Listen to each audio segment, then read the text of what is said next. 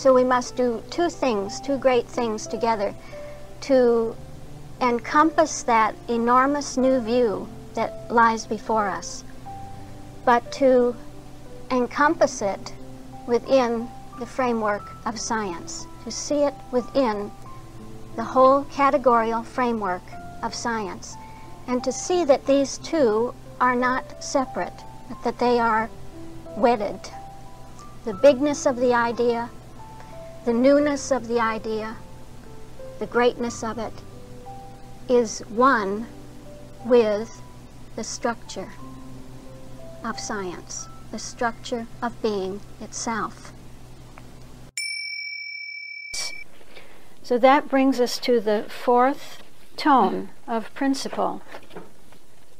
And it is in this tone, really, that we will see the science of man.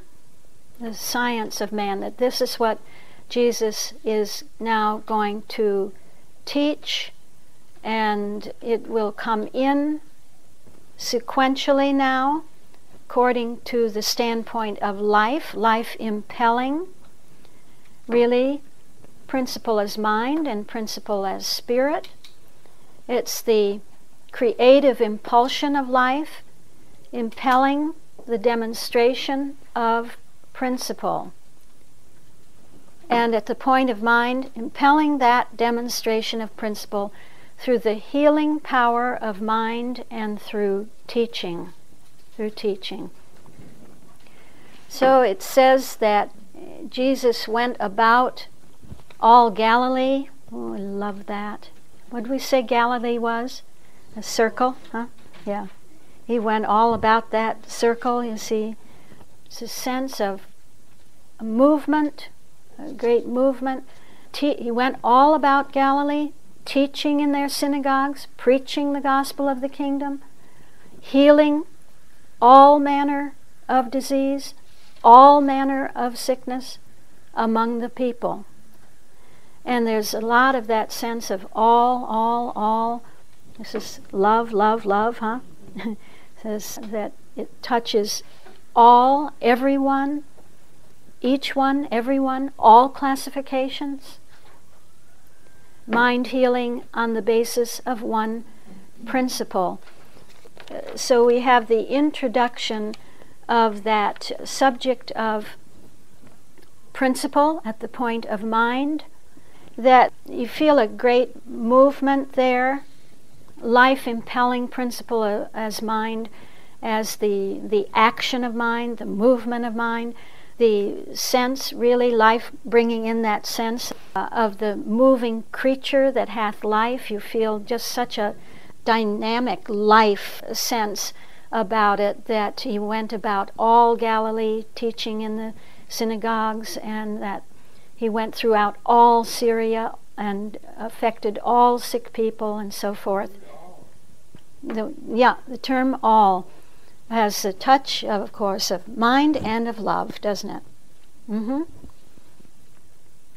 I just tell you wherever I feel love coming in. Love, love. It can be anywhere. It's everywhere.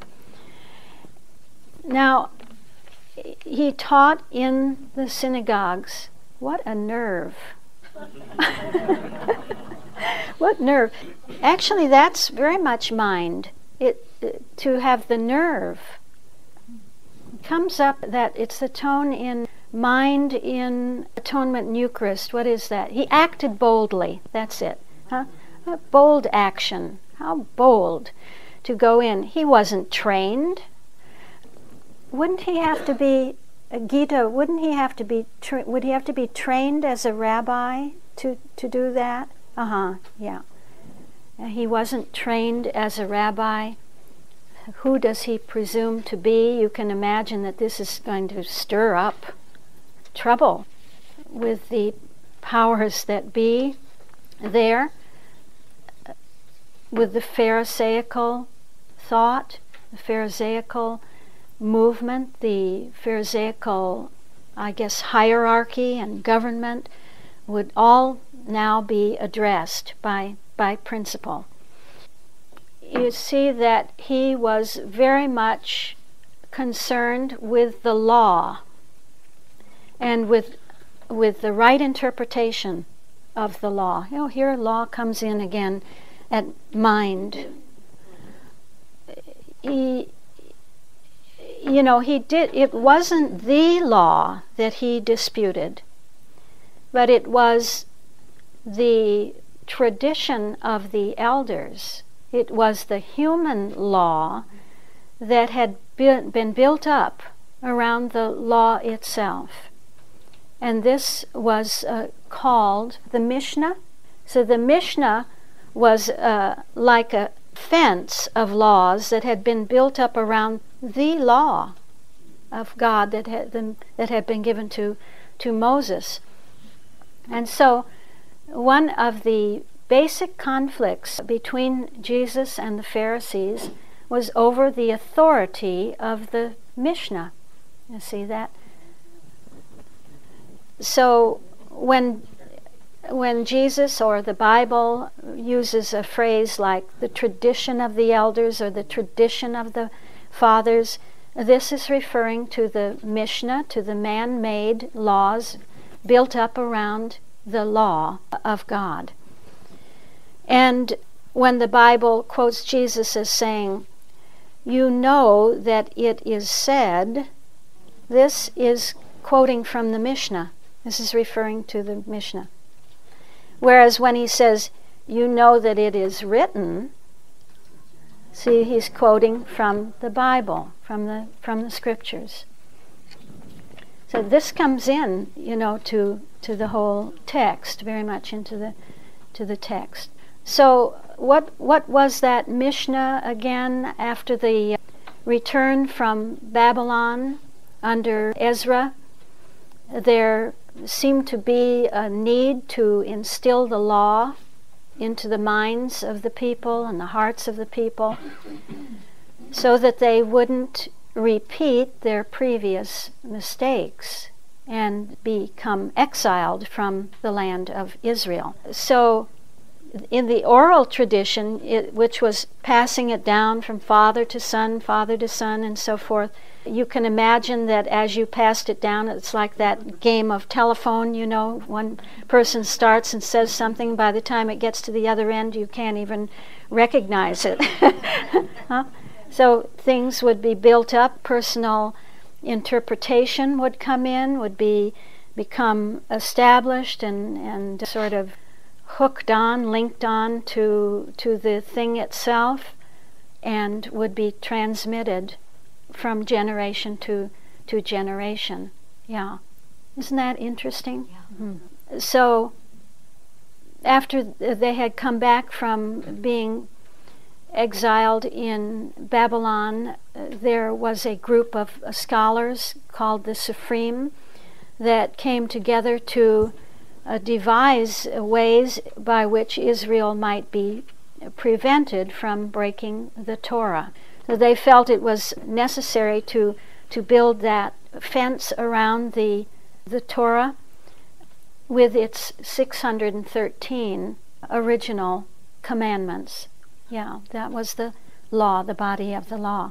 Then they felt, well, if the people didn't break those fencing laws, then there was no chance or that they could break the law of the Torah.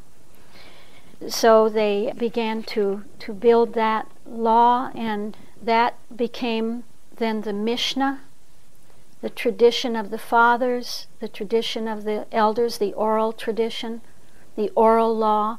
It is said. It is said. So it was this set of commandments that Jesus was arguing about. It was this set that he broke. He broke those laws. Yeah. But what was it he said? I've come not to destroy the law, but to fulfill it. Yeah, to fulfill it. But he deliberately broke the commandments that were fenced around the law itself, because they were made by man, they were personal, and he wasn't going to be obliged to adhere to them. You see that you have the Mishnaic commandments and you have the 613 Mosaic commandments that are the issue. You hear that he's contrasting the new logic with an old logic. What is the old logic?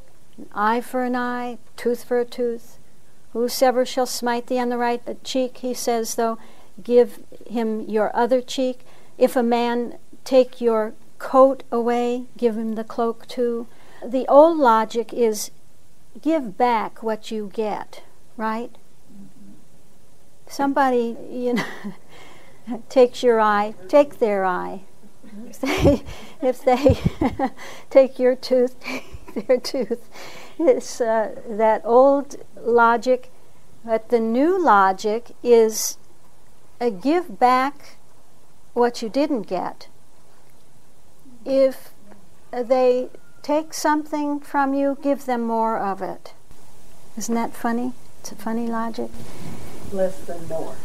Bless them more, yes, bless them more.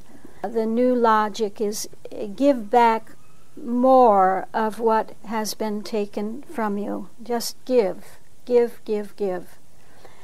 He says, ye have heard that it hath been said, thou shalt love thy neighbor and hate thine enemy. But I say, love your enemies. Bless them that curse you. Do good to them that hate you, and pray for them which despitefully use you and persecute you, that ye may be the children of your Father which is in heaven. In the new logic, there's no dual value. No dual value. It's a one value logic. Love your enemies as a consciousness of no duality. You see, what does Mrs. Eddy say? Because thou hast no enemies. You can love your enemies because you have no enemy. Everything is working for you. Everything is blessing you. This is what love says, isn't it? That there's nothing against you. There's no againstness in love. It's a consciousness of no duality, only one principle operating in everything. He concludes then that subtone of principle of soul with a sense of truth, the command of truth, the demand of truth is the expression, to express the Christ, to express the identity principle. In other words, to be like your Father. Be like your Father. Be ye therefore perfect, even as your Father, which is in heaven, is perfect. That this is a very, very high form of demonstration. You see that truth is impelling principle to interpret itself truly. I say unto you, what is this I?